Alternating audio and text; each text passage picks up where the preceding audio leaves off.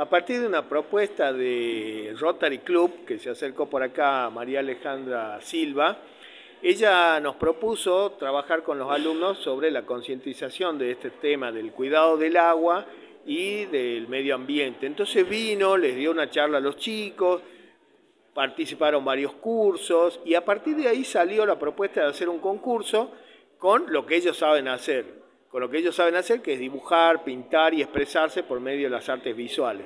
Entonces de ahí participaron muchos chicos, acá está la exposición con los trabajos seleccionados, y de ahí se entregaron premios y menciones, y el Rotary Club les gustó tanto los trabajos de los chicos que propusieron hacer una agenda que se va a hacer en Buenos Aires y se va a distribuir a todo el país con los trabajos de los chicos para dar a conocer sus obras, ¿no?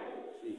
Se sumaron sin ningún tipo de inconveniente a mostrar lo que ellos saben hacer, como bien lo dijiste, ¿no? Exacto, ¿no? Acá los chicos nos sorprenden día a día, porque muchas veces se dicen, o escucho yo comentarios que dicen, uy, los chicos están cada vez peor. No están cada vez peor, están cada vez mejor, porque yo generación tras generación que voy viendo pasar de alumnos, me sorprenden tremendamente y se van superando a las generaciones anteriores. Increíble el nivel de creatividad y de trabajo que tienen los chicos.